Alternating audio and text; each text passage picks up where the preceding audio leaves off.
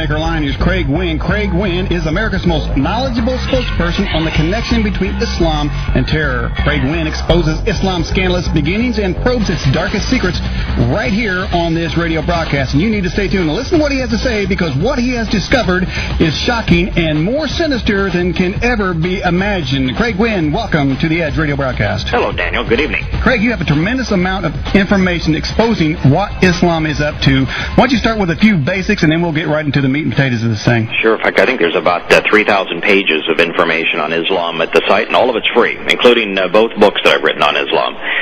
The reality is that Islam is quite different than what our president is telling us, what our media is telling us, and what Muslims will tell us. There are 5 books that comprise the Islamic scriptures.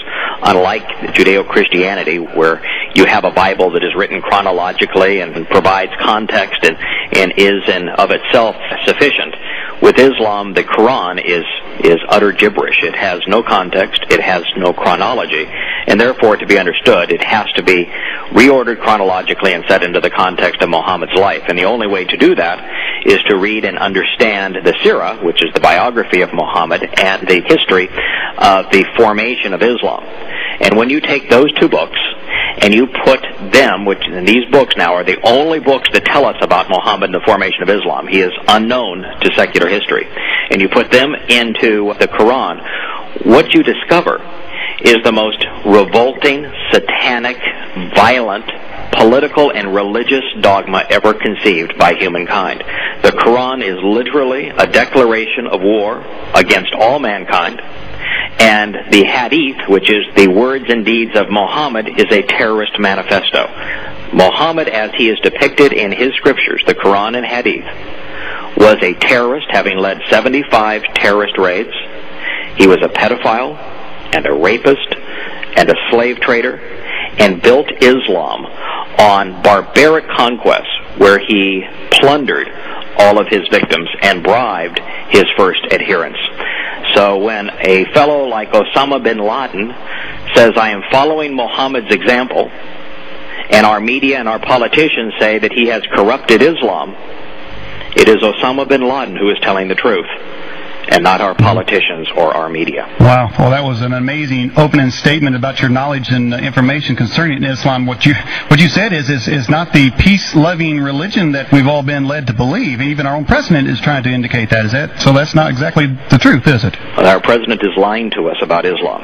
Now, that is devastating, because 1,500 Americans have died as a result of that deception, and 10,000 Americans have been severely wounded, many mutilated, because of that deception, and America is infinitely more vulnerable because of that deception. Yeah. There is nothing peaceful about Islam. There has never been anything peaceful about Islam in its first 100 years. It not only conquered all of Arabia, forever leaving Arabia without any freedoms and choice, but it conquered Israel, Syria, Egypt, most of Turkey and the Byzantine Empire, and Persia. And within 100 years, the first Muslims conquered everything from Spain to India.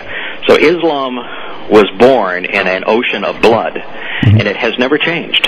Well, Craig, you wrote the book with another gentleman called Tea with Terrorists, and then you wrote your current book, I assume it's your current book, Prophet of Doom. How did you get to even investigate, are you a Bible scholar, or what's your interest in finding out the truth of Islam? My current book is actually a book on Bible prophecy called The Future's History, so I spend about 12 hours a day, 6 days a week, amplifying biblical prophecy from the original Hebrew and Greek. Yeah. But my reason for coming to understand Islam is on the morning of 9/11, I was convinced that our president, I had spent considerable time with him, knew him personally, would not respond to the attacks of 9/11 appropriately, and I knew our media would not. I have been on the front page of national periodicals, and I know that there's very few people in the national media that have any regard whatsoever for truth. So you said that President Bush did not respond adequately? That is correct. Yeah, everything he has done since 9/11 has been wrong.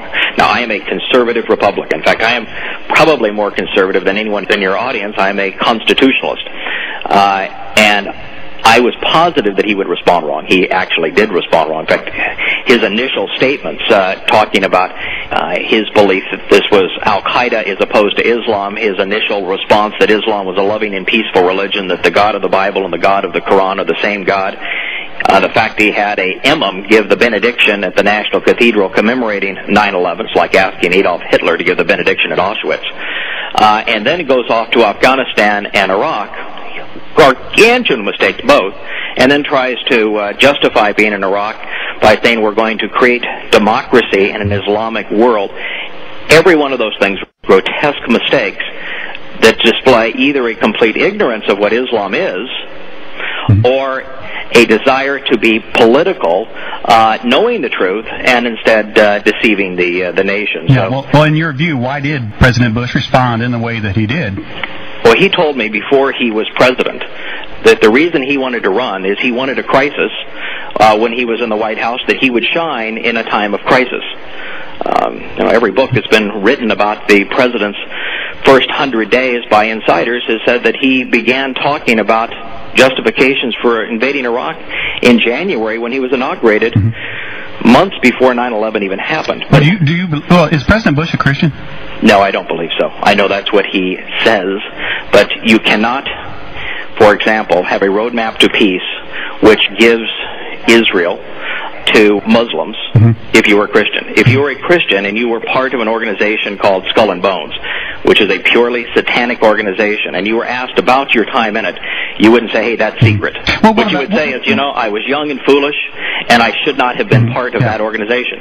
Yeah. If you were a Christian, you would never say that Allah, the God of Islam, who is modeled after Satan, is the same as Yahweh, the God who inspired the Bible.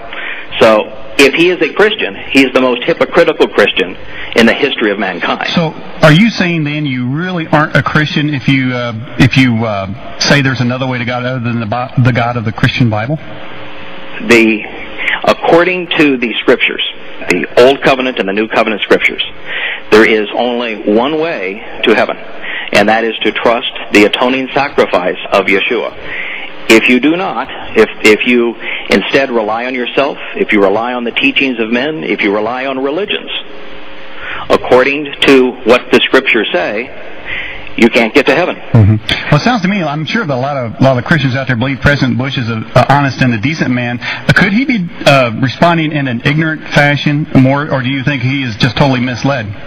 Well, you asked the question the same way both times. Yeah, ignorant and misled would be the same thing. He is either one of two things. He is either completely ignorant of what the Islamic Scriptures say, therefore can be misled, or he knows what they say and is misleading the rest of us. Yeah. Since he is the President of the United States, and since he has committed hundreds of thousands of Americans to Iraq, and since we have lost 1,500 men and had 10,000 of them severely injured, and since we have spent $300 billion of taxpayer money, to do that without knowing who the enemy is would be even more inexcusable than actually knowing the truth and deceiving America. Either way, it's inexcusable, so I'm not sure it matters. Well, my question was, is he ignorant or dumb? Well, my point is, it doesn't matter. And listen, I am a conservative. I am more conservative, as I say, than anybody in your audience. So I understand that the last election was a choice between the lesser of two evils. The reason I have to speak this frankly and this negatively about the current President of the United States is because I know what Islam is, I know what the Bible has to say about it, and I know what the Quran and Hadith reveal, and I know why Muslims flew planes into our buildings, why they mutilate, why they celebrate acts of terror, why they are terrorists, and based upon the truth about this satanic, violent, demented religion, everything we have done as a nation has been wrong, and there's a consequence